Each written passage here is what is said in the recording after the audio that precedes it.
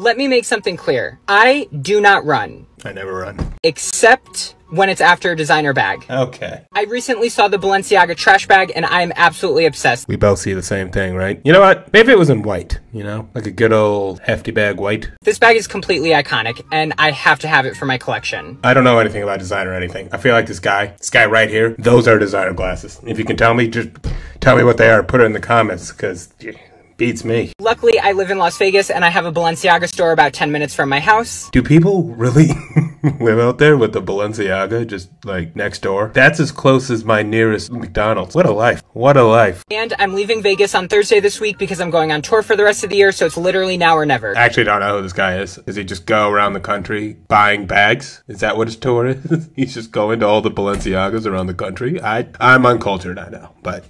Alright, so here's the tea. I went to the Balenciaga store and my sales associate Gracie informed me that these actually haven't been